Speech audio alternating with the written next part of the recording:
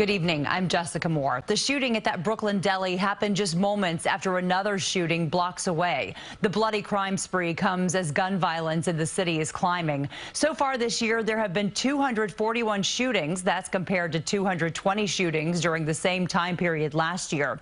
CBS 2's Thalia Perez spoke with residents in East New York who say they live in fear. This surveillance video shows the moment a gunman walks inside the deli, points his gun, and open fires at a man, striking him in the head. We stopped the video just before he pulls the trigger because it's too graphic. He's a regular coming all the time to hit my brother. Police say it happened just after 4 p.m. at 2154 Pitkin Avenue.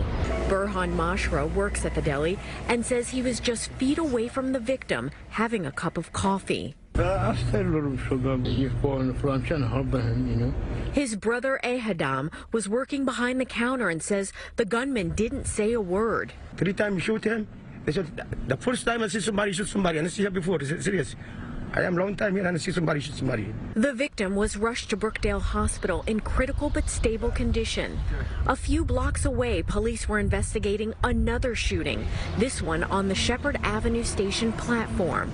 Police say the 29-year-old victim was shot in the chest and is expected to survive.